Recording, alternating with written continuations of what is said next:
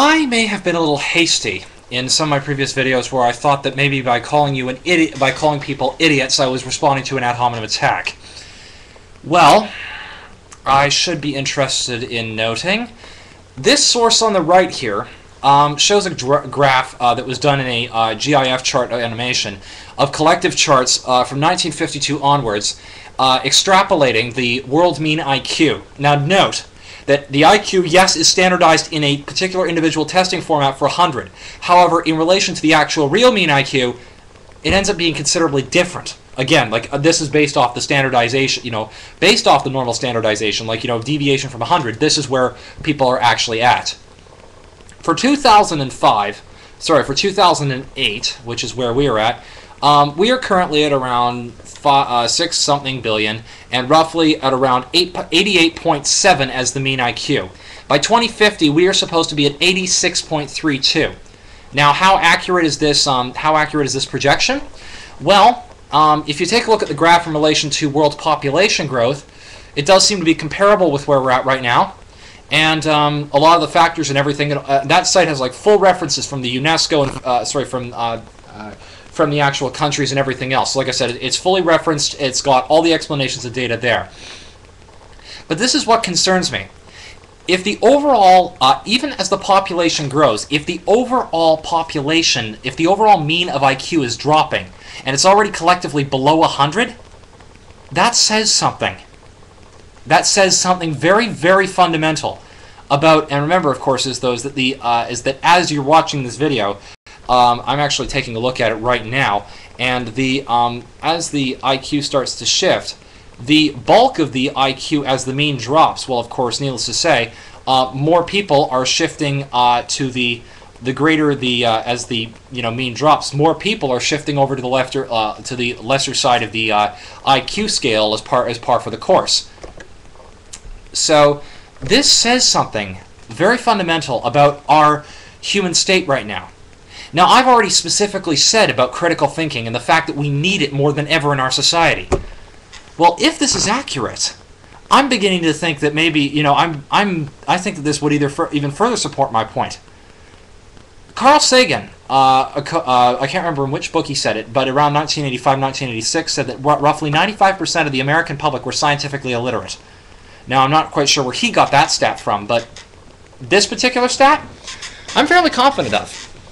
So, to every one of you who I was tempted originally to call you idiots based on your lack of critical thinking, I wouldn't necessarily say I would call you idiots, but I'd certainly say you're starting to act like it, or you're acting like it, or that your statements might be idiotic. But that being aside, I think my overall concern is that if the bulk of the public are becoming less critically thinking and are moving to this particular area. Now, in my case, I was measured for a professional IQ test as part of my my diagnosis for Asperger's. I was measured with an IQ of 125. But here's the thing, and mind you, that's above average on standardized testing, which actually, and given the drop in IQ, actually puts me up near the considerably above average. But anyway, I digress. Here's the thing. If, and I repeat, if, the world IQ is dropping, that means that the bulk of people are getting stupider, which means that this could have some very, very profound effects for humanity. We already know what happens in areas where certain aspects of lack of critical thinking have had negative side effects. I don't, particularly in relation to the last videos I was talking about in relation to racism, I don't think I need to tell everyone again about the issues that happened in the South before the civil rights laws were passed, or about what happened with the Holocaust in Germany when a bunch of people were manipulated into thinking that Jews were to be blamed for all the faults. Racism will breed fear, which will breed lack of using the brains up here. And if the overall population is getting stupider, then that means that they're either using their brains less, or there's less up here that's functioning. So, I really, really cannot stress enough the necessity to get critical thinking education out to the public as quickly as possible, to get the tools of logic and critical thinking, to as many people as possible, and to hope to, well, since I'm an agnostic, I wouldn't say hope to God, but what the hey, hope to God that something, or hope against hope, that somehow the bulk of the human race actually wakes up and realizes the situation that we are in right now, and gets their act together and does something about it. We are living, as I've said, as I said in my previous videos and everything, we are living in a supposedly free society, a supposedly technologically advanced, scientifically and culturally advanced society. If we are living in that advanced society, we're the ones who should be dealing with logic. We should not be stooping to the, to what we claimed of the civilizations of old, or claim that the other civilizations are inferior of. I mean, we dismiss large chunks of Eastern medicine and Eastern philosophy as superstition. Well, if that's the case, let's avoid using superstition on stereotypes ourselves. It's not about hypocrisy. It's about let's actually try to implement the tools that we're telling other people to use. Okay? Anyway, I think I know I'm probably going to get a lot of negative comments on here about people saying, well, who do you think you are against so high and mighty? But, I mean, it is quite, I will admit, I'm beginning to think that, there is quite a classification amongst, they do say, there is some statistics to suggest that those with Asperger's syndrome and other stuff like that do have a higher level of intelligence, or actually, to be more specific, a higher level of verbal intelligence and a higher capability to hyper-focus in one particular area. Now, because of my tangential web, I can hyper-focus in multiple areas, thus making me a little bit more intelligent. I digress. The IQ of 125, I think, can speak for itself. But that being aside, I'm not talking about myself now. The main point about all of this is that if the world is getting dumber, we, the intelligent, have to start working all the better to get our critical thinking capabilities in order and bringing the critical thinking tools to as many people as possible to try to get them to tap what brain power they do have, what brain power they do have left, and to try to abate this before it gets any worse. Okay? Like I said, I'm not quoting a slippery slope here. The calculations in this are fairly reliable, and all the questions about all this sort of thing about IQ and yada yada yada are all answered here.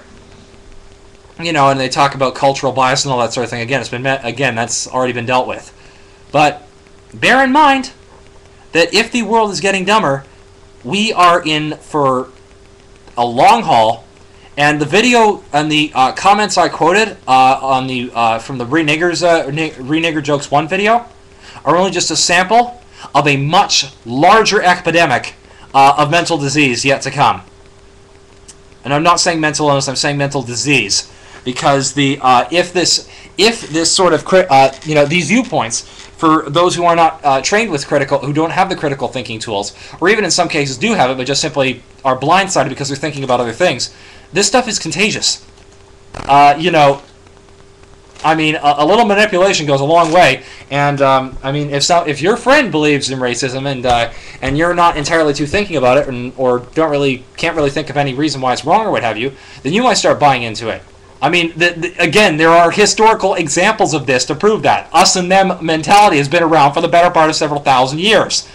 So I don't think I'm being a worrywart or alarmist or anything where I'm saying, or even the lack of understanding of science or what have you. I don't think I am being an alarmist when I say that I am concerned about the growth of apparent idiocy in our society, and for lack of due to repetition of bad comments or what have you, I would say that in light of if they are an example of the mean intelligence, then they are an example of people getting dumber. I'm sorry, but that's not an ad hominem attack at this point. That's based on what evidence I have. So, unless of course you can present me with other evidence debunking this particular source, at which point I will amend my statement. But the point is that either way, we need to amend this now. We need to seriously start working on critical thinking, bringing that out to the public. Again, sorry for repeating myself for the 5th time, but I need to emphasize this point. And, people who want to make ad hominem attacks or say, who do you think you are, or anything like that, maybe you should be questioning yourselves as opposed to questioning somebody who's just speaking up and using critical thinking. Okay? Because if you're going to start buying in, if the rest of the world is getting more idiotic, do you want to buy into the opinions of idiots? Okay, I know I'm making that statement here, but again, that's just something to think about, okay? Just to be careful. Again, that's not meant as an ad hominem attack, that's just meaning, think carefully. Critically think about your own opinions, and then come to your conclusions, okay? Critical thinking is all we have. If we didn't have logic, we wouldn't be separated from the